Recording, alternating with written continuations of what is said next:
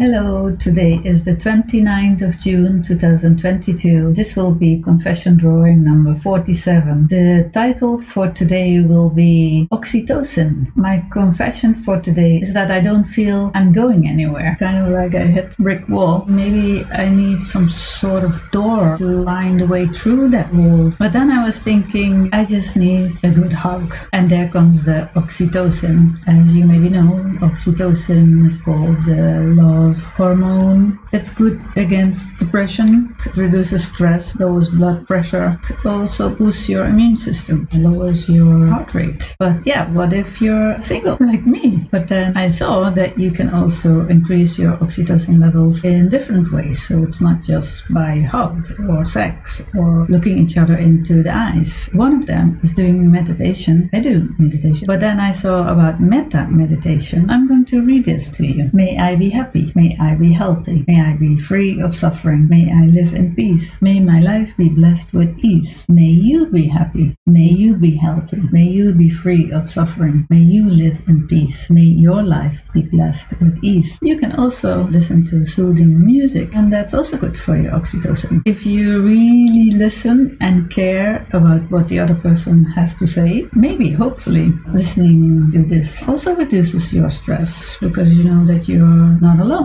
And then food, banana, eggs, and pepper apparently also help with increasing your levels of oxytocin. Saying I love you doesn't mean like I am in love with you. No, it just says I love you. Getting a massage and give gifts. So I would like to have a dog or a cat or both for a long time. So hug. But maybe it can also be done with a dog that's not yours. Laugh more. If you don't have anything to laugh, you can watch a comedian or watch a comedy.